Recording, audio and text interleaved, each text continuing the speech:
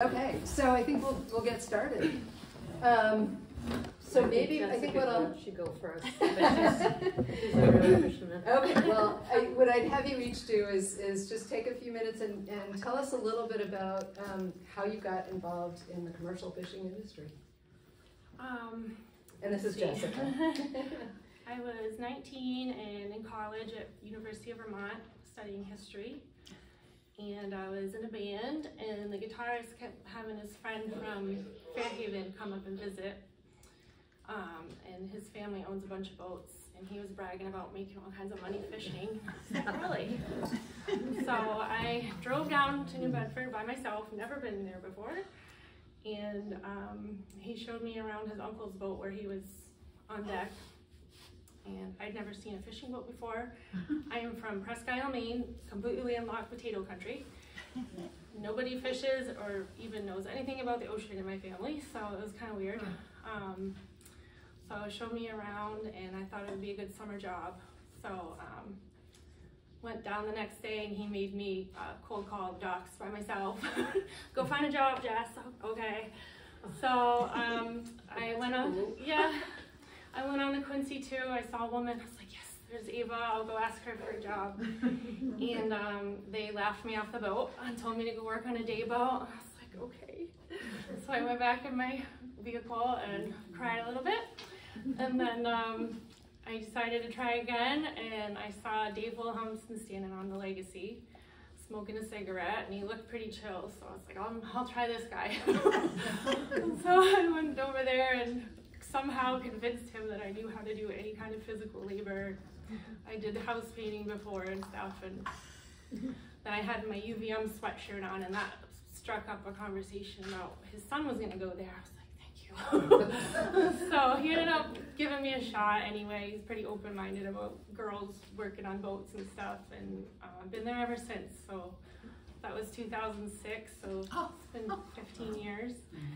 And this year will be my 16th season, I think.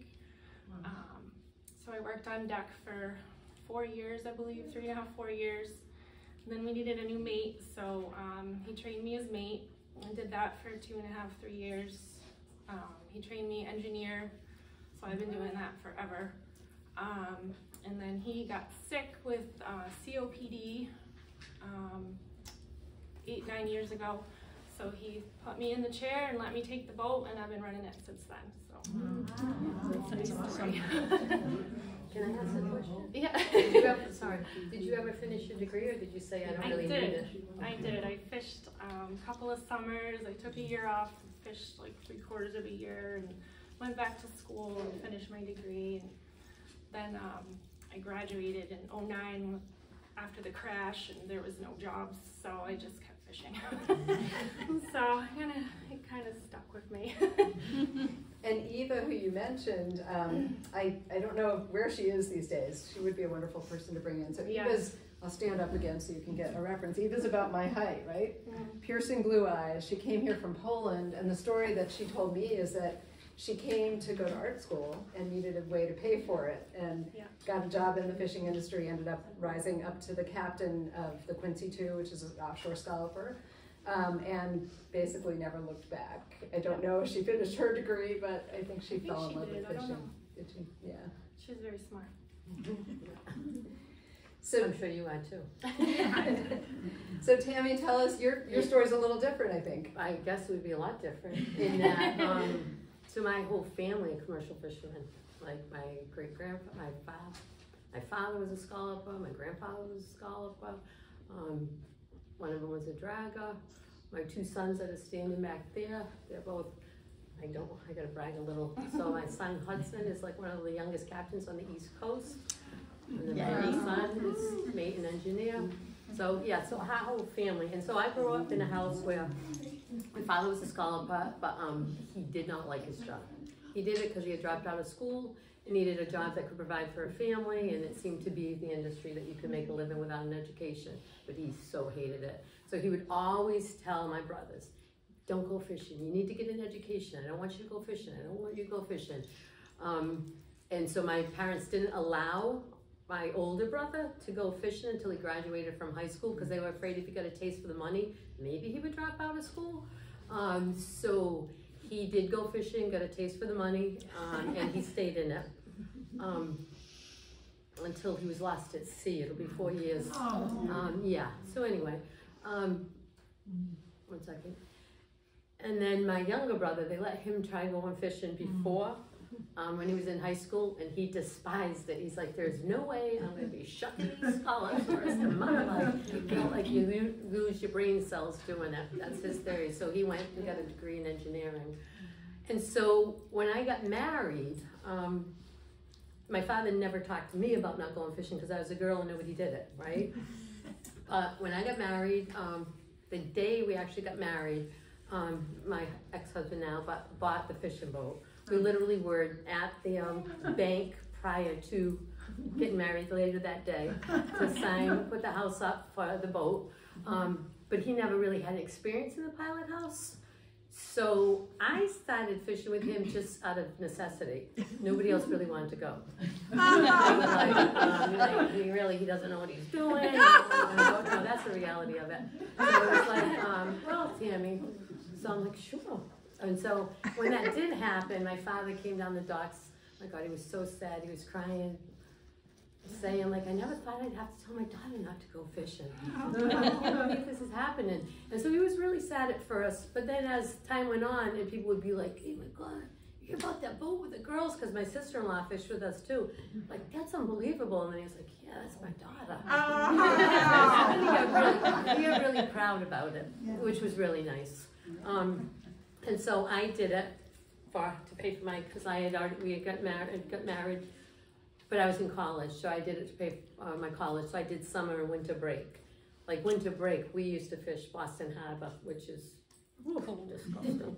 I can't believe they let us fish there. But I have to say, it's the absolute best summer job in the world. Like, I think so. Yeah, you pay your whole year's expenses. Yeah, you do. And it's just, I love being on the ocean. That's where ocean makes me happy. A couple years, I'm dating a fisherman now, and so I decided going days fishing with him too. It's a little different. But I've never been scalloping. I've always been, mine is just dragging. But so I got out of necessity and just kind of fell in love with it, and I would still do it. But not the whole year. I'm a special ed teacher in the spare time. I teach special ed. Oh, how wonderful. Yeah. So for maybe the uninitiated, dragging is another word for ground fishing. So that's catching fish that, and there are, I don't even remember how many species of fish, Phil, are caught by ground fish boats. Phil's disappearing, he doesn't. Phil's retired a lot. No. Like 19 species or something so ground fish meaning the fish that swim sort of in the lower column of water. They're caught with a net. If you turn around, kind of suspended over there is a ground fish net that's about a 1/30th scale, so 30 times as big. It's towed behind the boat. The fish are funneled in, they're caught in the end of that net. So that's dragging. Scalloping is obviously fishing for scallops, right? So two different fisheries. So what I thought I'd have you each do now is just give us a sense of a typical day. And obviously, Mm-hmm. For you, this is thinking back to what it was like in the 80s. But it was 1984. So 84 to 89. I actually fished till I was almost 5 months pregnant with my oldest son back there. Me too. Did you? Yeah. When we would take it out and be down the fish hole, my belly would be like this, and I'd be like trying to push it back up there because I wasn't tall enough to actually reach in the back of the pens. So I'd like jump up, and I really felt at the time that you have to work twice as hard because they'd be like, "Who's in the hole? I'll go fishing," and I'd make sure that I had everything set so the fish were coming up quickly, so they couldn't say, "Oh, is it that girl?" That's definitely true. You have to prove yourself over and over and over and over again to every single new person that comes on the boat because they're gonna instantly doubt you. But it's a little easier when you have the title behind you now. I'm the charge, so. It's my way or the highway. We can start in with questions, and then I do want to hear about a typical day. You're in the Wheelhouse, it's your boat, and you still got to prove yourself to that deckhand? Sometimes, get attitudes.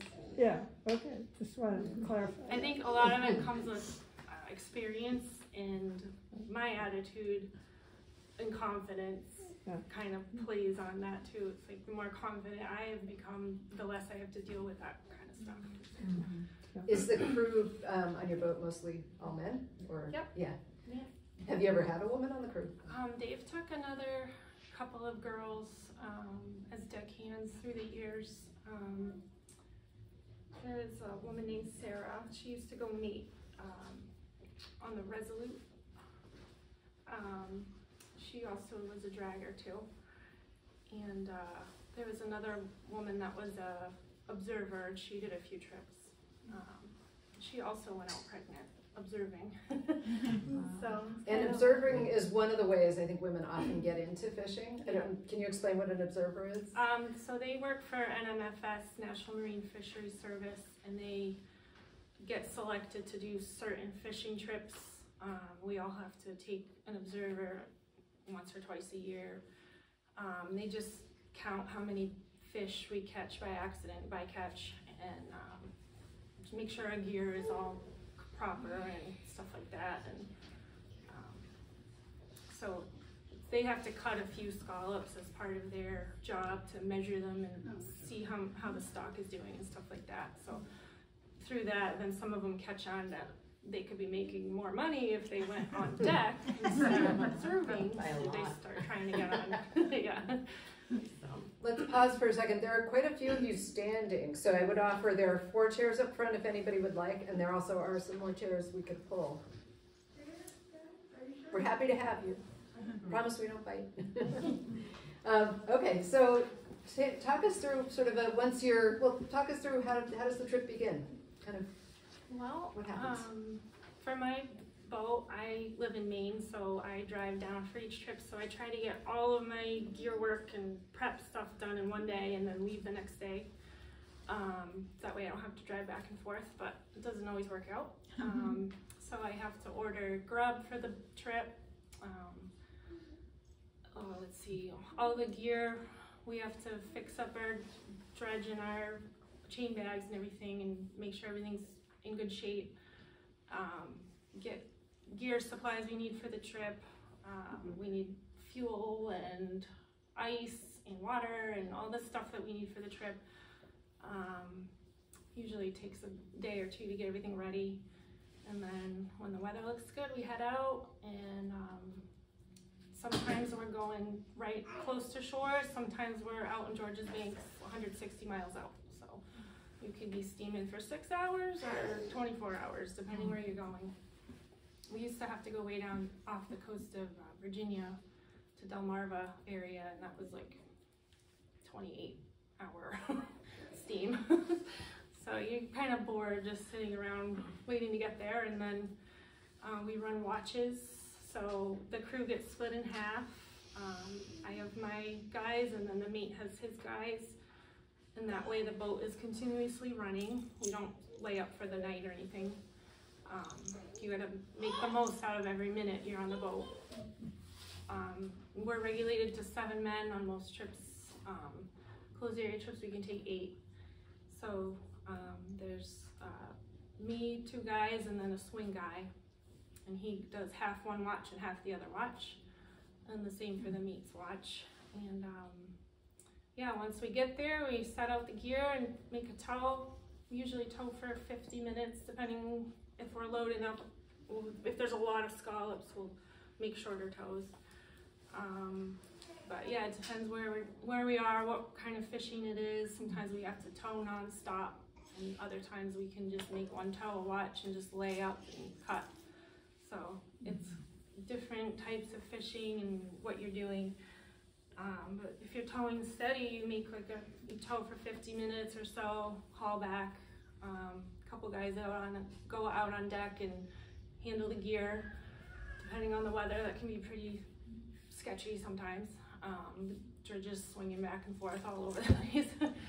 And then you dump it out on deck, and then put them back over the rail, set them back out, and then the guys start picking the pile. So you just bend over and pick scallops, into your basket and kick out the bycatch and junk and sand. And depending on your luck that tow, you might have a pile to the rails of sand dollars or sand or rocks or whatever. So it depends where you are, what it's like. It's very different. Every place you go is totally different bottom. What you catch can be completely different trip to trip or area to area or toe to toe sometimes. So it's always keeping everybody on their feet, and it can be exciting, it can be very boring. So after picking the pile, then they take the baskets into the cutting area and dump them in the box. A basket of scallops can be 60 to 80 pounds probably. I always have to use my leg.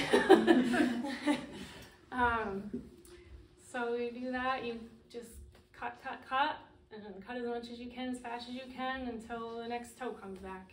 And then you just do that over and over and over again.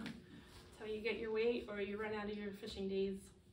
And I don't know if people realize, but when they talk about watches, it's not like you do watch, I mean, you do the watch, then you get a little break, but it's not that, how much sleep are you getting, I guess is what I'm getting to. It depends on the boat. Yeah. I do 10 and a half and 5 and a half, so we have a 10 and a half hour watch, and then you have 5 and a half hours to eat and whatever you want to do, sleep.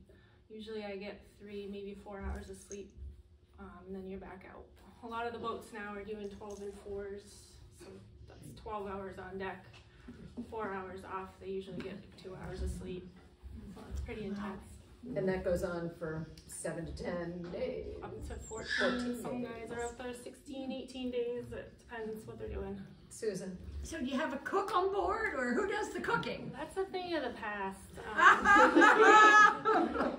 When they used to be able to take 12-man crews, there would be a dedicated cook. But now, since we had to cut back to 7, you can't do that anymore. So I cook for my watch, and the mate cooks for his watch. We are pretty good on my boat, and a lot of home cooked meals, meat and potatoes kind of stuff. But whatever's easy to throw in the oven, and I can, get the meal on the table quick and start sloshing all over the galley. So, yeah. So Tammie, take us through kind of a typical dragon trip. Yeah, so yeah, it's a little different. And also, I was just on, it was only 4 men for a while. For a while, it was 2 women and 2 men, right? But it wasn't day fishing. We didn't go day dragging. We did trip fishing, so we would be gone 7 to 8 days. So you would just ice up, ice up. Not only, I get to be the mate and the cook. And little did I know that the cook really wasn't supposed to make 3 meals a day. I got tricked into that. I was told you make breakfast, lunch, and dinner. And I'm like, oh, okay. Well, if that's what you're supposed to do, that's what I did, right? But no, that's not what you're supposed to do. So we would, ice up. I'd go do the groceries, I will say that I never learned how, I only fished summers and winter breaks, so I never learned how to mend the net. I just would fill the needles and hand them to my husband or the other guy that could mend, so I would do that. But I feel I made up for it with all the other stuff they had me do that I wasn't supposed to. And then we'd go out, and depending on the area that you're fishing, you would, like, sometimes, and we fluke fish, so it's a flat bottom summer thing. And you could do a tow from like an hour and a half to the record tow I had was 6.5 hours. Wow. Yeah, 6.5 hours, and I was crazy. I never want to hang up, so I would stand up the whole time and make sure that I was staying on the plotter line. My husband would say like, hey, you can kind of move around a little, check the areas out, and I'm like, no. So I would stay on the plotter, make sure I stood up the whole time, 6.5 hours, looking back like, oh, I don't want to hang up. Don't want to hang up as if you get caught on like a wreck or something, and like the whole boat, and you're like, ugh, I hate that feeling. So that one particular tow, like, honestly, in dragging, the most exciting thing is to go out and pick the pile, because you're like, what did we get? Like, how many fish, baskets of fish? So that one tow, so you'd go out, you'd haul back, you drop the net, and then we'd set back out before you start picking. So I'd be excited, like, okay, I'd come back out, because I'd be in the pilot house setting out, I'd come back out, and that one tow, I come out, and I'm like, what? There was nothing to pick because it was 6.5 baskets of jumbo fluke. That's Wow. all because we were using rollers. And I'm like, the most exciting thing. I stood out there for 6.5 hours and I didn't even get to pick one fish. I was so disappointed. So then that particular time, it was kind of funny because then it was my husband's turn to go. And he's like, well, are you tired? If you're not tired, like, you can go up to the house again if you're not. I'm like, no, I don't know, maybe I'm. So he said, all right, go lay down. So he's up there, the one who wants to like maneuver, like let me find some different areas. I'm in my bunk probably 20 minutes and then all of a sudden, he hung up. I'm like, are you kidding me? You do 6.5 hours of straight sleep and now I'm getting already. So if you hang up, everybody goes on deck. There's only 4 people, so it's not running watches. You know, they're in the bunk. If you're like, my husband was towing, the other guys being, if I was in the pilot house, because he broke me and me pretty much the second trip, I think. Because I said it was necessity. He didn't really have, the very first trip that he made, his grandfather came with him to kind of, and he did that for a little bit to kind of break him in. And then a lot of guts to buy a boat with not really having any experience, but hey. So anyway, so then you would pick the pile, put it down, and you just did that round the clock. You know, and then you would, if the guys were, if you were towing, they were sleeping. If they were towing, you got to sleep. But the other guys got to sleep whenever, because if you weren't me or captain, then you got to sleep in between. So, and in the summer it was nice, you could actually lay out and get a tan. So not only were you making money, you're getting a tan. You were getting, right? I only did farmer tan. Oh yeah, no, in between, because if you were towing like 4 hours, you could like. And then if it was really, we never were out for horrible weather like scallops or anything. I mean, drag was offshore too, but if it was really nasty, we'd go into Nantucket, which was usually nice, except, you know, we were there with that junky clothes, so it wasn't wonderful. Anyway, and that's kind of how it went. That's what it'd be, and you just do that. So what'd you do with the baby? When the baby came, did the baby go on board? So no, so I don't know how you ended up. So what happened, so when because like I said, I was doing it for my education. So after I had my son, like I had gotten into graduate, I was in graduate, so the first trip he was born in February. And in June, I'm like, okay, I'll try make a trip. I cried for 3 days straight. Oh, yeah. My husband's like, this is not gonna work. He brought me back home and I just could not bring myself to ever go out again. Oh my gosh. I just couldn't. And then I have my degree in education, so I taught. But really, since they were little, they would go out on the boat. So, you know, if we went out just for a couple of days, and not that this is relevant, but I have to say one of my favorite anniversaries. So when my youngest son, I don't know if it was maybe 10 or whatever, we went out fishing for the day because he loved it. He was born to be a fisherman. But anyway, we went out for the day and the boat ended up breaking down, so we had to go into Menucha, right? Yes. So it happened to be our anniversary, and people say, oh, what'd you do for your anniversary? I'm like, well, we went to Menucha, we went out to eat, and then we stayed out on a boat. The reality was we were in all nasty clothes because we didn't bring any good clothes. The boat broke down. We did walk up to the corner with our fish boots on to get something to eat, and then we laid down. Do you remember that, Hudson? Then we laid down the table that turned into a bunk, and the 3 of us slept on it together. And it was one of the best experiences. So the whole, it's a family. Like I said, they're 4th generation fishermen, so. Wow, that's great. Yes. So, there's a lot of fish that have been overfished. So, what's the you know, the future of scallops? Are they like rabbits? Are they just Are they like rabbits? produce constantly, or is there going to be a time when they're less and less scallops? They were on the brink, and that's why they brought in the regulations. I'm not sure the technical name of it, but they had a moratorium for a while, and then they made all these closed areas so that they could let young scallops grow in certain places. So every year they do surveys now, and they see where the seeds are coming out, and they'll close off those areas to protect the young stuff so they can grow up. I think they're still learning about how scallops seed and move around the ocean. But right now it's pretty well managed as far as keeping the stock going. And the Observer is industry funded, that also helps with that. So I think the industry working with the scientists and the government trying to keep it going for everybody's benefit.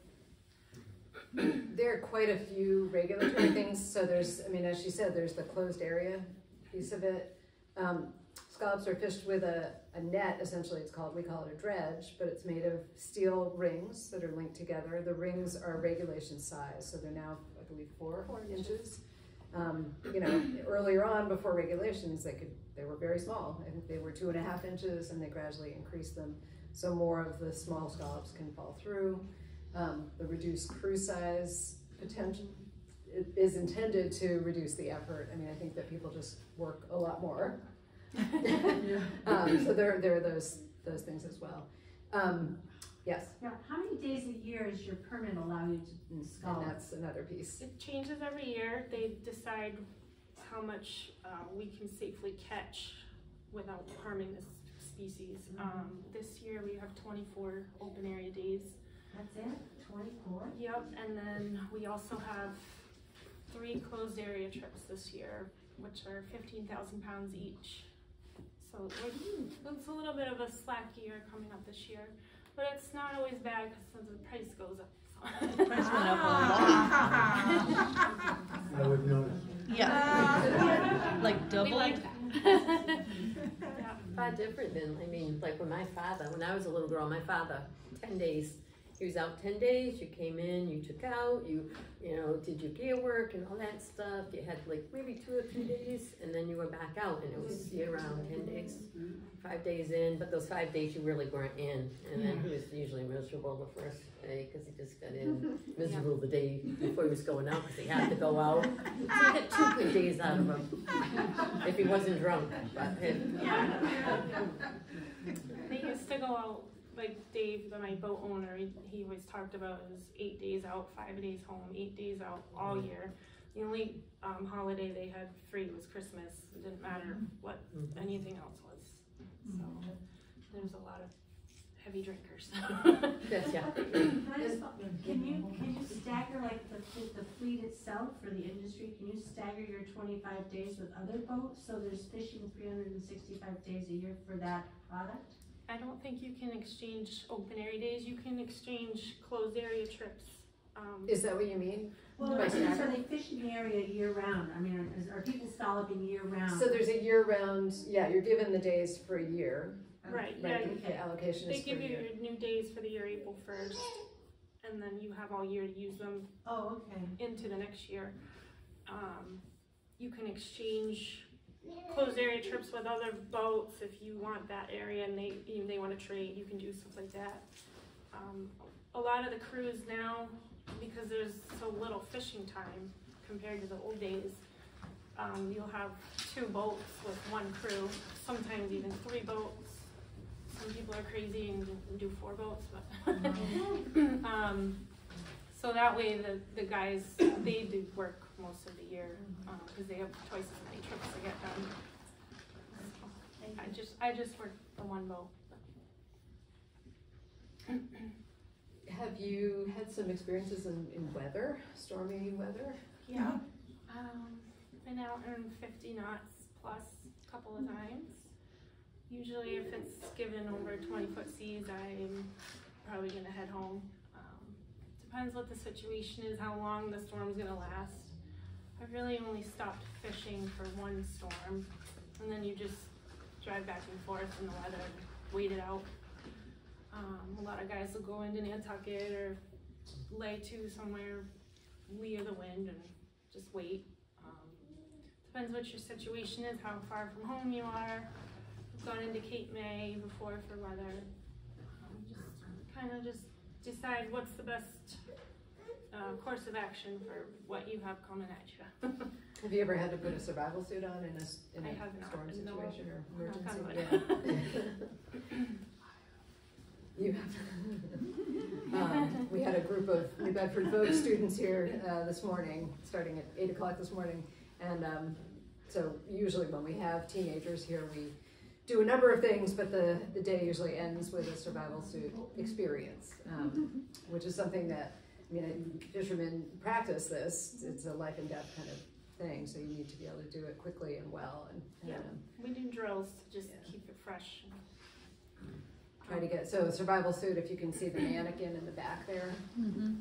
It's called a survival suit or an immersion suit. It'll keep you somewhat warm and floating, hopefully until you get rescued, and it's not easy to put on. Fishermen try to do it in under a minute or two. Yeah. Yeah.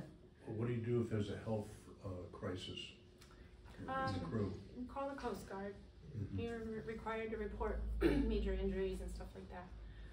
They have a surgeon that they'll put you on with, and they'll take a account of all the symptoms or what the problem is, and then tell you what to do. Sometimes it's okay, head home, head to Nantucket, or we're gonna airlift you, airlift the guy or whatever. It depends on how severe it is and time-wise or where you are in the ocean. So I haven't had to have anybody airlifted myself. I've had to bring people in a few times, but it's an unfortunate thing that you can't get immediate medical care. So that was one thing that was a little bit stressful when I was pregnant out there, because you're out there and something goes wrong, you kind of. So how long did you fish? I'm sorry for interrupting. So you fished your how? I was 5.5 months along. Yep. My daughter Isla, she's 6. Oh. And how do you do that? Like, how do you leave her to go fishing? Isn't that? She stays with her dad while I'm gone. He's a good dad, and so we have a good co-parenting situation. And it was really hard going out. Oh, right. Did you not cry? Yeah, Oh, it was hard going back to work, but Dave was awesome. I fished all of my allotted trips for the year by July that year, so I could get everything done, so I could stop being pregnant fishing. So I didn't want to stay out there past 6 months because I was worried about the noise of the boat, harming the baby, and all that stuff. So plus it was just getting really hard to lift my leg over the rail. They had to make a ladder for me to get off the boat. So I got yelled at a few times for greasing the blocks and jumping on the rails, and they were like, we'll do that, get down. I'm like, sorry, I'm just used to doing everything. So I wanted to get everything done as fast as possible, so I went and did all my trips. I stayed home for 5 days, went back out, so it was intense. Got them all done, and then I had the whole rest of the winter off, and she was born in November. And then Dave was amazing. He was like, just go back to work whenever you want. So I was like, okay. So I was able to stay home with her till she was 6 months, and then I went back to work and started that year a little bit late, and it worked out great. So, yeah. I was going to ask her a question too. Go ahead, you can go first. Is it easy or hard to find crew members now? I find it kind of difficult, but I have an older boat, and we only have the one boat in our company. So a lot of the really good guys want 2 boats. They want to make money. So sometimes I have a little bit of a hard time, but I do manage to find some great guys. We have a lot of guys from Maine, and they do excellent jobs, so I'm happy with that. I'm pretty strict about people being drug-free and stuff like that, so that makes it harder sometimes, but I manage. Can I ask a question? Yes. So it's back on the mother thing. So would you encourage your daughter to go fishing? Probably not. It's going to be like my father, don't do that. Yeah. It's been a hard life. Yeah. I don't know why I decided to do this, but I was talking to my father about it one time. He was a truck driver, and he said, well, sometimes you choose your job, and sometimes your job chooses you. That's true. That explains it. Yeah. I never imagined that I would be doing this. When I started, I told Dave, I'm only doing this for 5 years tops. And he's like, yeah, okay. Yeah. But you get addicted to the water and the money, and to make, you don't have to work a lot of the year, and you work when you work, and then you're off when you're off, and it's kind of nice. You're not at a 9 to 5 dealing with corporate stuff or any of that. So there's a lot of freedom to the job that makes it worthwhile. You know, that used to be like something I enjoyed because, like, when I was doing it, you didn't have phones or anything. So when you left the dock, that was it. You knew for 7 days nobody was bothering you. You were just out there. You weren't getting. I mean, if something bad happened, you could get a hold of people, but in general, it was just 7 days. So the reduction in crew was strictly for reduction in production? Yeah, that was part of the regulations. So in the old days, typically, they would take 12 or 13 crew. And interestingly, older boats, I mean, I'm assuming you have berths enough to probably sleep quite a few, or no? We only have 9 bunks. Yeah. So. But with the watches, I mean, people would. That's called hot bunking. Oh, is it? You got a dirty. And it's not, not something we like. I've heard people make it. Oh God. Kind of gross. I wouldn't want to do that. So I'm curious, we have in our little galley area, we have a Sea Stories listening station, and it has unusual catch stories, and it has weather stories, and then it has workplace prank stories. Have either of you ever experienced, has anyone ever played a prank on your boat or played a prank on you? I did one to my ex-husband that wasn't very nice. Would you like to share? For real. So in the way the boat was set up, so this was on when we were on our little one. It was called the Little Dreamer. And if you went down into the galley, there was like this little area that you could climb out of if you were small enough, and I was small enough. So he was steaming at, like towing at night, and you're not near anything. It's black, it's pitch black, there's nothing. So I crawled up out of there, and then I went and I just bang jumped onto the house window, like nearly gave him a heart attack. And I was freaking funny when I did it, but he wasn't nearly as amused by the whole event. So, but he used to do some stuff to me too. So he couldn't fit out that little spot though. And a lot of times I think it's to teach a lesson. I mean, if you listen to the stories over there, It wasn't to teach a lesson. Yeah. It was just kind of to be a little mean, I guess, really, if I think back on it. Maybe he did something earlier that aggravated me. I don't know. But really. Maybe you were bored and you needed something. Could have been. Yeah. Could have been. I was wanting to just entertain myself in some way. I'm trying to think of. I haven't really had any pranks done, but I've heard stories in the older days of people doing stuff. Nowadays, somebody might steal somebody's knife or hide it or silly stuff. Or, there's things people would do to cheat when they were cutting, like they'd put a Coke can in their bucket so that it would make their bucket fill up faster.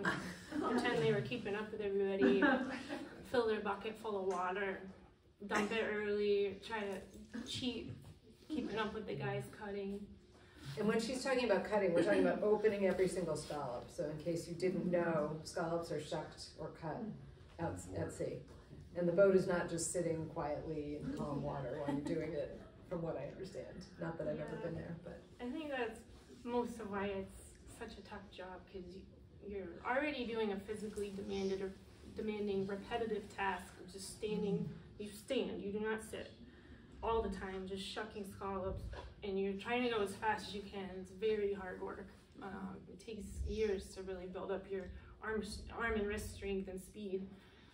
And then add on the ocean to that. So you're doing this while constantly moving, and you're trying to stand in one spot, so your legs are constantly moving. And especially like up in the wheelhouse, and the higher up on the boat you are, the more you move. So I strap myself in up there, because sometimes you hit a big sea and I won't fly off the deck. So that's kind of a little sketchy sometimes. And that's the other thing is, if anybody's ever seen Deadliest Catch, years ago we had a couple captains from the Deadliest Catch come. This was back during the Working Waterfront Festival.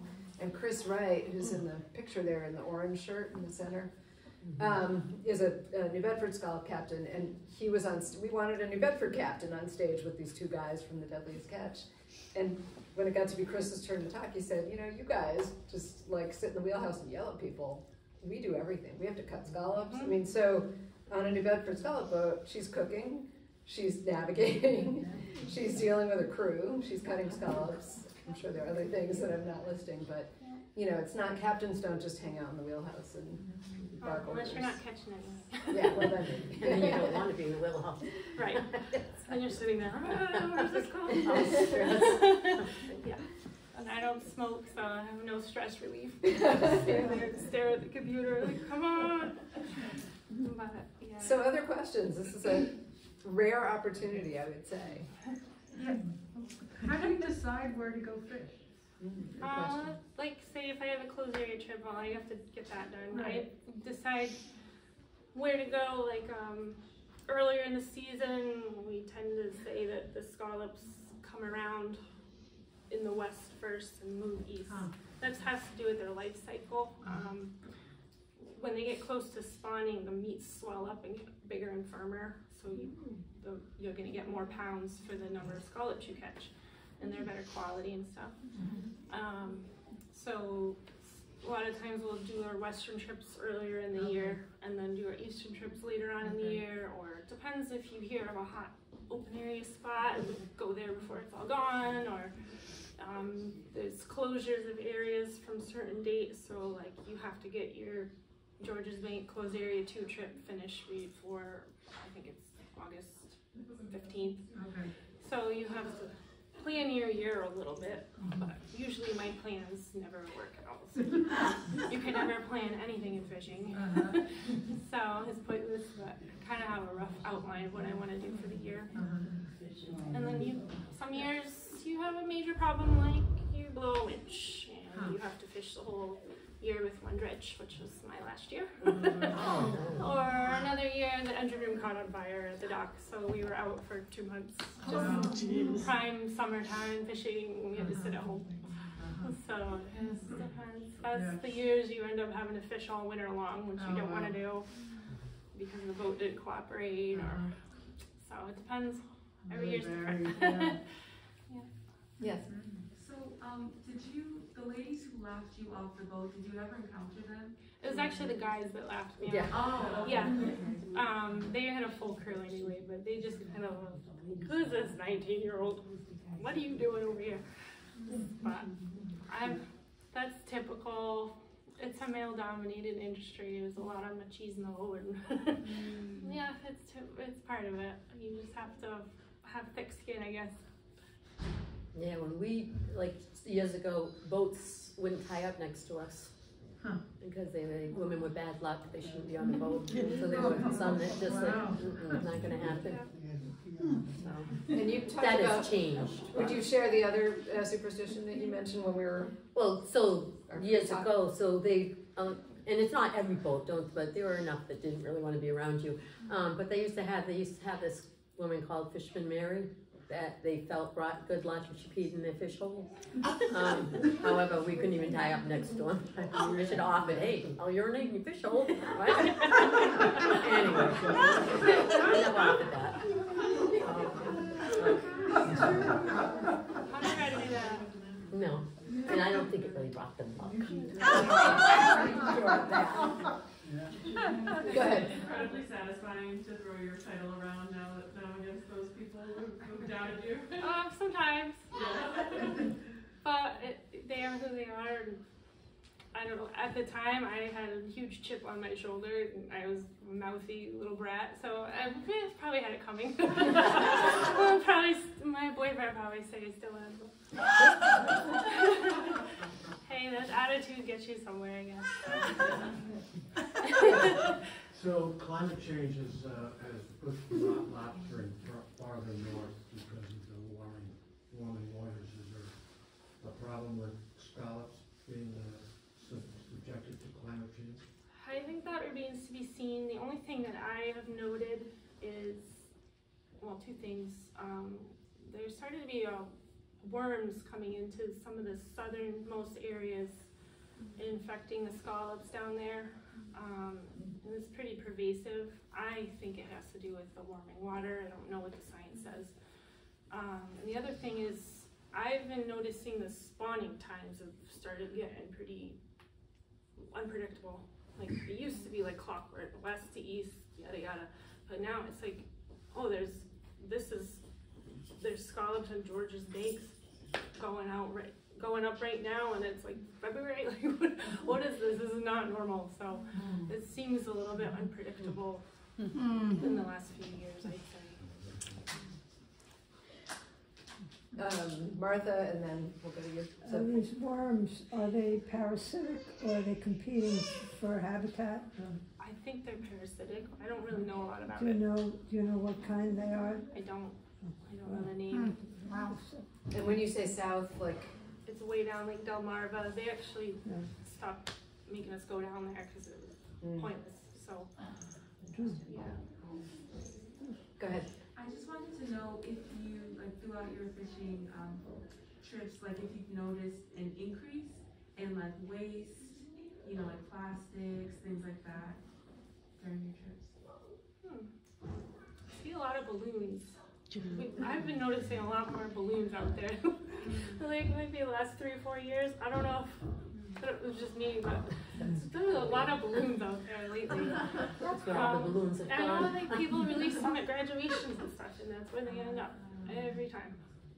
I don't know really if there's more than before. It's, you know, used to be like, so they used to dump trash off of like New York's coast, and there's certain parts on the chart where it actually says dump site. Oh, yeah, And that's it's kind of funny because when you're fishing in those areas, like it has a weird smell. Oh. Yeah, Yeah, and well, that's over time I sludge and think garbage sludge. yeah, it wears away, but you It's, definitely notice like, okay, this is gross. And besides balloons, have you pulled up, either of you pulled up anything kind of noteworthy, interesting? Well, we used to fish New Year's Eve. We would fish Boston Harbor, and that was, you know, they eventually shut it down because it was so polluted. And we would literally be fishing right near the sewerage, and I wouldn't even begin to tell you some of the stuff you brought up. It was disturbing. Yeah, it was really gross. And the fish were like these really thick things. It was really not probably a good place to be fishing, but they allowed it. And that was like so brutally cold because you're not way offshore, and the closer you are to shore, the colder. Yeah. So your anniversary was Menemsha and New Year's Eve was in Boston. That was fun. Yes. Where are we going? We're going to fish Boston Harbor. And that would be weird because you'd be in the pilot house going, and the planes would be like coming so close that they'd be like blipping across your radar, and you'd be like, oh God, is the boat coming quick? Is that, no, it's just another plane, but they would so low that you'd see them on your radar. Wow. So that was You were doing a remedial service for the country. Huh? You were doing a remedial service for Yeah. the country. Yeah. Do you get to see a lot of whales when you're out? At times, yeah. One time I was steaming home and they were just everywhere. They must have been mating or something, and it was crazy. It was everywhere you walked there was whale spouts. So it was cool. Seen a couple of big ones jumping at a distance. I assume would be blue whale or something. I don't know. But you see a lot of humpbacks. Porpoises and... Yep, lots of them, yeah. They like to come, they'll be traveling in their pod, and they like to come to the boat and play with the wake and the back. They'll cross the water, and I like to go out there and make noises at them, and they'll look up at you and squeak. Do they eat the parts of the scallop that go back in the ocean? A lot of fish do, especially sharks. They follow you around. Of course, if you're towing, you got constant seagulls following you. There's a lot of wildlife, for sure. That must be fun to see. Yeah, it is cool. It breaks up the monotony a little bit. Yeah. Oh, look at all the sharks, and everybody can go take a break and go look at all the sharks. Thank you. So I have a question. What advice would either of you give to either a woman who wants to get specifically into commercial fishing, or just try something that's kind of perceived to be a male occupation? I would strongly encourage girls to get into fishing. My grandbaby had bought her first set of fish boots before she was even born. She's already got a set of oil gear just waiting for her. So I just think it's, I don't know. And what but advice for us, would it's you? in our blood. Yeah. Like it really is. It's just, I don't know. My whole family has done it, and not for lack of, like I had said, my brother, I also lost 2 grandfathers at sea. So it's not as if I don't know that the profession is a difficult one, and that there are things that can go wrong. But there's just, I don't know, there's something And, you know, growing up, I mean, you didn't have the experience because you're home fit, nobody, you know, and it was always like, oh, the fishermen, they're a bunch of drunks or a bunch of this. And I used to get so aggravated. Maybe they do drink a little more stuff, but it's a totally different lifestyle. You're out there, it's really, really hard work. And the other thing is, I think you have to be a little different to want to do it. You can't be your average bear, right? You just wouldn't do it. But I would encourage my granddaughter to go out, whether it's, I don't know if my son and daughter-in-law would maybe just stay boat fishing, but I think you would, right? You'd be all right with Remy if that's what, yeah. So if she decided to do it, I'm sure that Remy would be, and I'd like to be right outside, huh? Stop saving for college.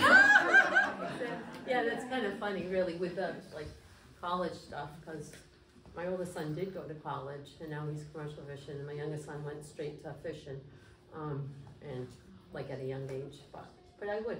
I don't know about you. You said you would encourage your daughter. But. I don't know.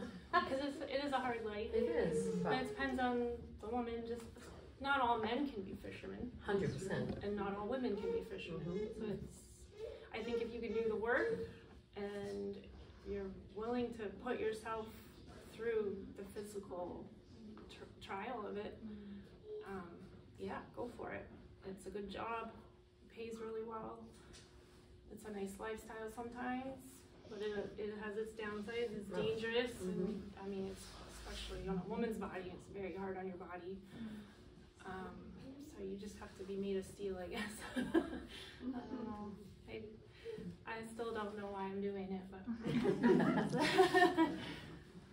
Yes. So do you have a plan for the future? Do you feel like, okay, I'm going to do it another so many years? I don't. I have no idea. Someday I'd like to do something else because I'm going to get to a point where it's going to get more and more painful the older I get to do it. But at the moment, I need that. I've made it to a comfortable income and stuff, and I have to maintain that. So it's kind of like, what else could I do that I could make that same money at this point? You'd be starting out from scratch in a new career. It's like, doesn't really make a lot of sense. So I'm kind of stuck with it right now. It's a love-hate relationship is what I always say. When's your next trip? Next week. Where are you going? I'm gonna go to Lightship South. Where? Nantucket Lightship South. It's very, very tiny little scallops. Nobody wants to go there, but that's what we have to do. How long will you be out? I have 17,000 pounds to get, so probably gonna have to do 2 trips to get it, because I'm hearing it's pretty slow. And that's a closed area then? And then our new days come back April 1st, so I'll have a whole new set of trips and days to do. Yeah. If someone did want to like get into fishing, let's say like as a summer job, how would you recommend they like go about that? Same as everybody else, same as I did, and just go. Not the same as me. Don't have to do that. Hey, Don't recommend that. If you can get on through a connection, do it. Do whatever you're going to do to get on. That's a lot of the guys. That's how they get on boats is through family or friends or connection. That's a lot of the way you get a job is through a connection. So if you have that, go for it. If you don't know anybody, then just walk the docks and maybe somebody will give you a chance. But I think Crystal Vaughn, she started out doing, I think, mechanics work and stuff around fishing industry, was able to work her way in that way, and now she's a mate. So however you can get in. It's a hard industry to get into because there's not as many jobs available as there used to be, and there's a lot of people looking for the same job. So it's really just proving yourself, and a lot of people will try it, and few will continue and make it. Are there any women doing lobstering offshore? Absolutely. Yeah. I don't know about Massachusetts, but I'm from Maine, and there's tons of women in Maine. Yeah. Was it Linda Greenlaw who made her name? Yeah, and if you missed my introduction, a week from tomorrow, we're having a Zoom program, and you can virtually meet 10 to 12 women who are lobstering in Maine. So that should be interesting. Yeah. I know that during COVID, a lot of fishing boats started to be, because the business of the restaurants fell away, and the fishing boats started to sell directly to consumers. Did you do that too, or what was the experience like? I didn't, we weren't set up for that. I think I did one trip and then the price plummeted and we took a little break and waited till it came up a little bit, because it was so low that it wasn't worth, you couldn't pay for your fuel or anything, so it wasn't worth wasting. You only have so much trips you can do. So we waited a little while, and when we went back out they had risen enough to go. We definitely took a hit that year. Are you anticipating the events happening in Ukraine to have an impact, just in terms of the sanctions and the rising price of fuel? And yeah, the fuel is crazy. I think they told me $5.13 a gallon for marine diesel. That's what were you paying last year? I don't actually know exactly, but it wasn't that much. But sometimes, like, I know when we were paying a lot for fuel in another year, the scallop price was also high, so it balanced out. I'm hoping that the same happens this year. It's record prices this winter and still, so that's a good thing. I think what my father used to get, my sons and stuff, I'm like, whoa, it's nuts. Even when I started, we were getting $6 a pound, and so boats came in this winter. And what are you getting? Yeah, they came in with $34, $35 a pound for big scallops this winter. Wow, it's crazy. Good for them. Right? Yeah. My father wouldn't have hated it so much. Part-time job. Right. He might be like, hey, this is a fun job. Yeah. Do you get like a portion of what the boat makes, or? A great question. Yeah, you want to explain how payment? So I think each company is a little bit different, but my company is more old school. So the captain, the mate, engineer, they get a small percentage off the top, and then the stock gets divided into boat share and crew share. And the boat pays for a lot of expenses like insurance, dockage, repairs, maintenance of the boat, and all of the equipment. He pays for gear as well. And then the crew pays for what you need to make a trip: fuel, ice, food, labor. If we have somebody else build our gear for us, we pay the labor of that. And then that portion gets divvied up however many guys are on the boat, so 7 or 8 ways, and then that's your check. It's very old, old-fashioned. I mean, it's like a holdover from the whaling era. So it's one of the few jobs I'm aware of where you're not earning an hourly wage, you're not earning a salary, you really don't know from one trip to the next. If there's an engine breakdown, that's going to hit everybody hard. But if you do well. Yeah, say if something breaks down like the first or second day, you don't have enough to pay for the basic expenses yet. Sometimes we'll just wait and do the settlement, wait till the boat's fixed, go back out, and then do a settlement on the full trip then. It depends what the situation is. So sometimes you go out and you take a loss. So that doesn't happen very often, but I remember my father owning the boat. We came in one trip as a little girl. He was not a happy camper. No. No, it was my mother. Then by the time you go out, you've already put in at least a day of work, of hard work. It was like a whole trip. Right. That was not good.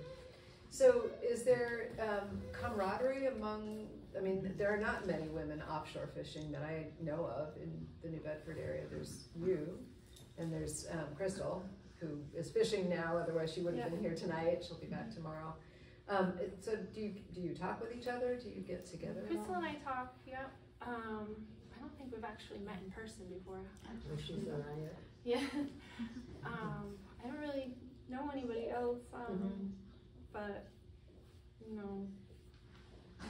I would hire somebody. I actually talked to a girl, she's dragging and she wants to get into scalloping. I was like, oh, get some practice on the day boats, and she she was saying she was gonna go on the day boats and learn how to cut. I was like, yeah, I'll take you shaker this year and teach you if you're willing to work. And so I'm open to it. What makes a good fisherman?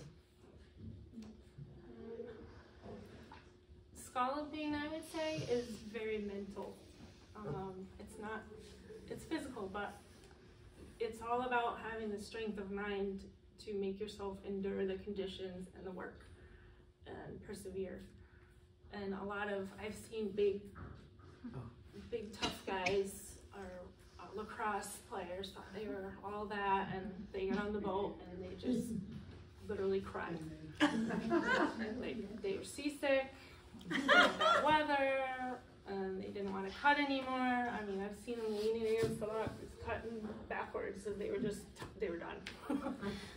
Dave said he saw somebody like lay down on the floor and just cry like a baby one time. So being a big tough guy does not necessarily mean you're going to be a good fisherman.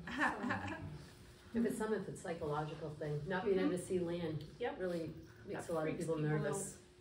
It does. It's like, okay, so what's under here? The ocean and not seeing. Yeah, some people don't like not being able to talk to their family or just being away and not knowing when you're coming home. There's a lot of mental pieces. And what about the adjustment when you do get home? I'm guessing that must be challenging. Yeah, I mean, I say I have my zombie day and just sleep. You're catching up on a week of sleep. It's pretty. You feel like you got hit by a truck. You just back up. Well, after my daughter, it was like I walked in the door and there's the baby. So okay, not a lot of rest here. How old is she now? 6. So if you have one of those crew people go down, or if you have a crew person go down, the other members of the crew have to pick up the slack and do the cutting? Or do you come in with straps and have them cut? They get cut. It's kind of one of those, if somebody turns in, it's what you call it if somebody quits mid-trip. If you turned in, sometimes it's for a medical reason, or sometimes they're done. It's a very bad thing to do. It wrecks your reputation. And that happens, and then their morale just goes down the toilet for everybody. Nobody wants to work. They're not going to pick up somebody's slack who's going to get the same paycheck as them. So usually you just have to go home and cut your losses. It's very unfortunate when that happens. But sometimes people keep going, but it depends. Like if you're almost finished your closed area trip, it's like, okay, let's just finish it and then go home, be done with it.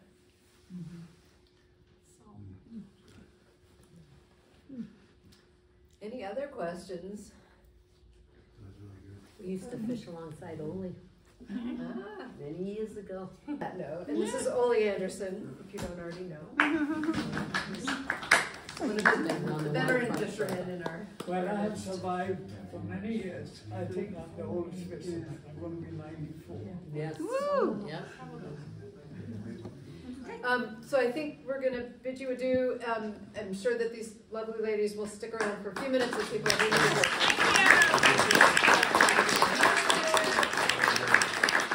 Thank you to both Tammie and Jessica. If you haven't seen our women's exhibit, you can take a few minutes now. It'll be up through June, as I said. Please join us next Friday by Zoom for the event that's coming up. If you're not already on our e-news list, we invite you to sign in at the front desk. We'd love to let you know what's going on. We do a lot of programming, and now that the COVID is starting to recede, we'll be doing a lot more. So we've got concerts coming up, talks, lectures, tours, all kinds of stuff, films, and so on. So thank you so much for coming, and we'll see you again soon.